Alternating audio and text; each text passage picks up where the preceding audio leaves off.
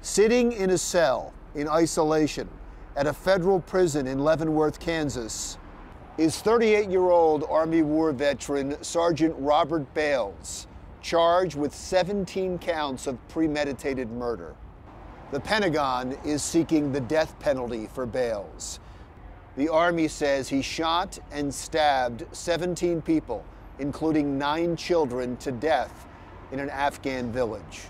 But when Bales is put on trial, the Pentagon should also be put on trial, for it has known for many years what could happen if it just kept sending men and women back to battle again and again and again.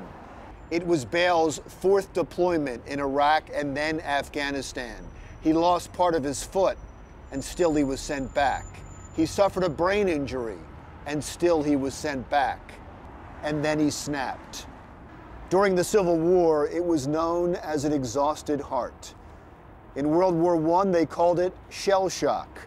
As recently as 2010, the Pentagon studied the commission and found that multiple deployments result in a growing risk of soldiers engaging in violent crimes.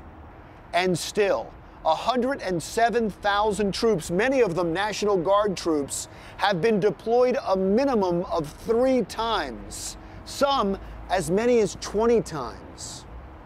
Without a draft, we simply don't have the troops to sustain one long war, let alone 2.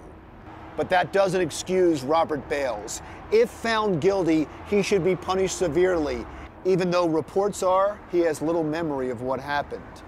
But we can't ignore the stress we put on the men and women we send into battle. We're asking too much of them now. We should only go to war when we're threatened, and we should leave immediately after the mission is completed.